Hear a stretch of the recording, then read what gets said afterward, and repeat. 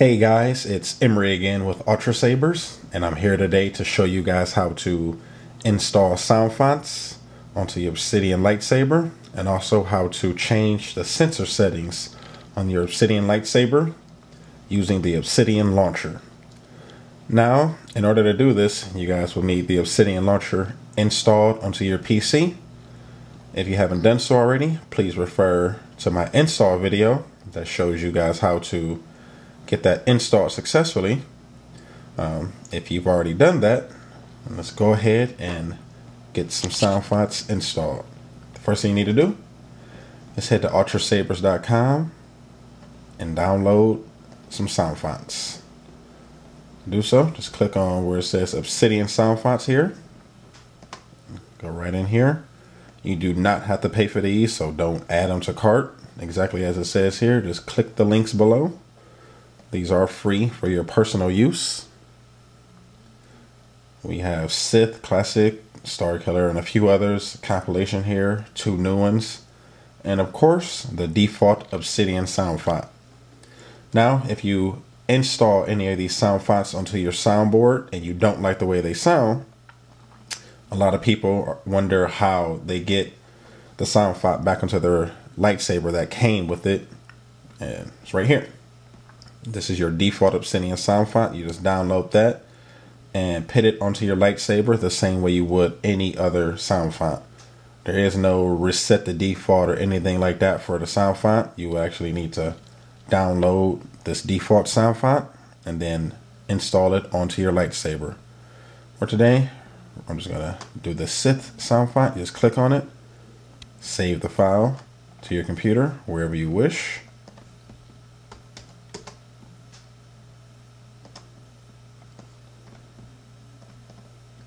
And again, this is going to be zipped up, so you need either WinRAR or WinZip or some program of that sort in order to open it. So go ahead and open this up. Put these all into a folder. I'm going to name this folder Sith. Take all the files.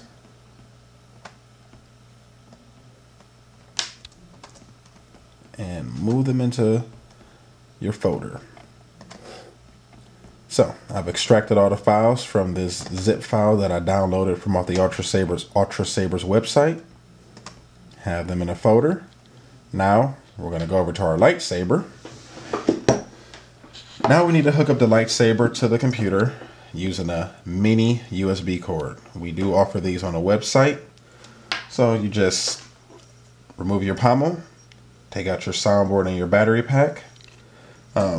First thing first, before you guys do any procedures with your Obsidian soundboard and the Obsidian Launcher, please make sure that your batteries are fully charged. The last thing you want is for your batteries to die during a download of a sound font. Bad things happen. So just make sure your batteries are fully charged before you do anything with the Obsidian Launcher.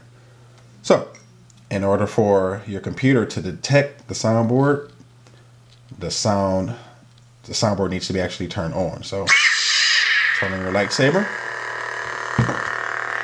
take your USB cord, plug it in.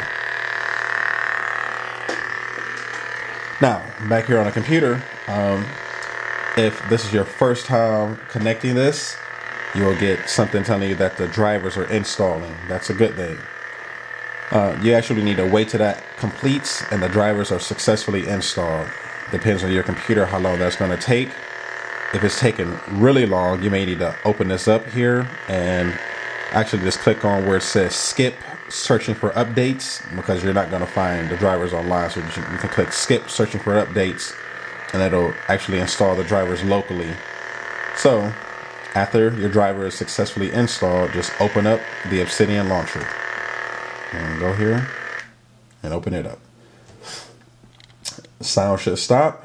This should be illuminated and it's going to give you your serial number and the type of soundboard you have. Now, I said this in a previous video and I just want to say it again. Before you do any operations with the launcher, please read the file that says README. Just please take the time to read that file. You guys paid a lot of money for your lightsaber and your Obsidian soundboard. Just take the time to do things right. Read the README file. It tells you exactly how to use the launcher, more than I'm going to be able to tell you in this video here. So just read that entire README file. So once you have this open, if you look up here, we have a couple icons. If you want to go ahead and change the sensor settings, just click on this hammer and wrench here. And it has all of your settings here. So if you want to change this threshold, go ahead and play with these. Honestly, I like the default settings. Perfectly fine. They work perfectly for me, but if you need it to be more or less sensitive, go ahead and play with these and get it to where you're comfortable. And down here, this is our new addition where it says lockup flash timing. This actually affects both the lockup flash and your flash on clash flash. So if you want that to be either faster or slower, you can increase this, and this is in milliseconds. So this will be a full second. This will be half of a second, right in the middle. Just go ahead and change this to where you're comfortable with it. I personally like it at right about a half a second. I think it's too fast the way it comes default. But right about half a second is good for me. And then just click send configuration. Now go ahead and close this window. And that operation is complete. Now, here's another thing. Let's go ahead. This is a really big warning and suggestion for everyone. Anytime you finish an operation, just go ahead and close out the launcher. So just click the X up here and completely close this out. Don't unplug the USB cord.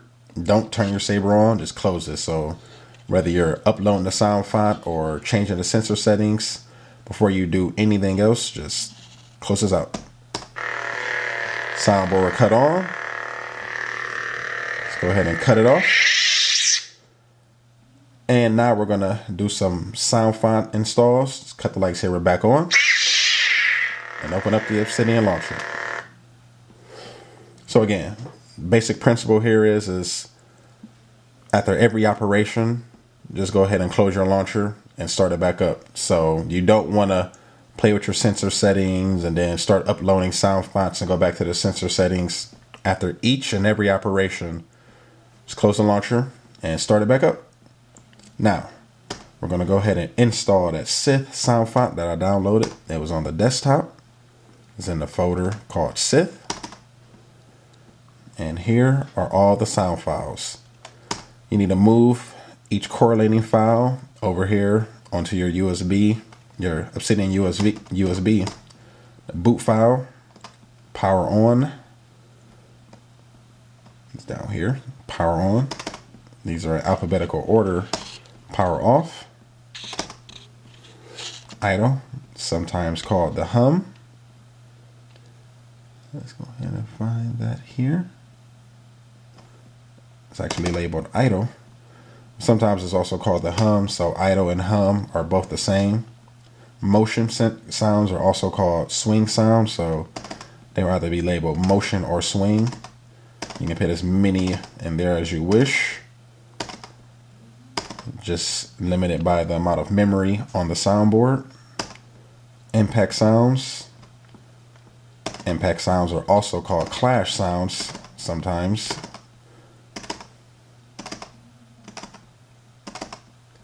And then your lockup sound. So multiple lockup sounds on here. I'm just going to pick the one. You can pick multiple lockup sounds in here, just like motion sounds, and it'll play one of them randomly. That's totally up to you. Or if you want to, another trick is you can just go ahead and put the idle sound in the lockup, and it'll be as if you don't even have a lockup sound. We're just going to go ahead and put a lockup sound in there. And after you fill these boxes to your desire, we're going to click download, which is down arrow. Now this bar at the bottom tells you how much of the memory on the soundboard you've used. This is about a third or so, a little bit more than a third. So we have a lot more room that I could put more motion sounds or impact sounds or lockup sounds. But this should be fine here. I'm just going to go ahead and click download sound files to the Obsidian. And then we're going to go ahead and let this download.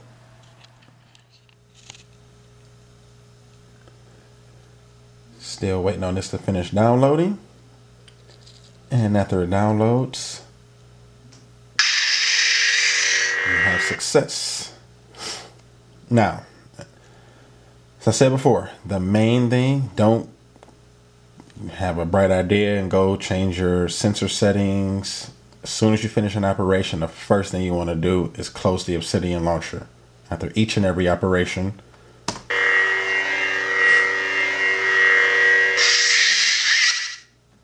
now what that does is it tells your lightsaber that it's time to go back to normal lightsaber operation. If you were to unplug your USB cord or try to do something else, it's going to confuse the soundboard. Just after each operation, be sure to close the launcher. It tells your soundboard, let's get back to normal lightsaber operation. Now again, if we wanted to do something else, change the sound font again or change the sensor settings, let's cut the lightsaber on, open the launcher, and we're back in business. It's really just that easy. And again, if you wanted to go back to factory defaults to get rid of the changes we made previously on the sensor settings, just click factory default, send a configuration, close the window, and of course, close the Obsidian Launcher. You guys should say that with me. After every operation, close the Obsidian Launcher. If you run into issues, I guarantee it's going to be because you didn't close the Obsidian Launcher. So just do that after every operation and you will be fine. Tells your lightsaber we're back into regular lightsaber operation. And there you guys go. That's how you change your sensor settings. That's how you install your sound fonts, all using your Obsidian Launcher. Have any other questions, feel free to email me at info@ultrasabers.com. I'm always there to help. Hope you guys enjoyed the video. Thanks for watching.